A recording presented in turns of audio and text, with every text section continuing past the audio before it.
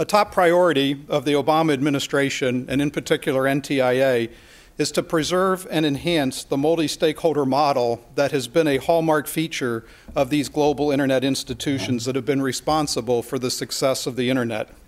Maintaining the openness, transparency, and user choice of today's Internet can only be sustained and advanced in a world where all stakeholders participate in relevant decision-making and not one where governments or other set of stakeholders dominate. We believe that preserving our existing institutions while extending this model to other aspects of Internet policy making is important for ensuring the continued growth and innovation of the Internet. Today, I would like to discuss some recent events where we have made substantial progress on our goal to protect and enhance the multi-stakeholder process for Internet governance.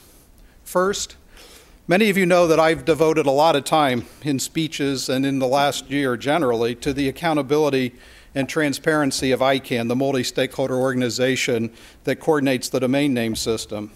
Starting last year, as one of its commitments to the global Internet community as set forth in the Affirmation of Commitments, ICANN undertook a detailed review of its accountability and transparency. I had the privilege of participating on the team that conducted this review, and this team was truly multi-stakeholder. We had members from around the globe, including China, Egypt, and South America.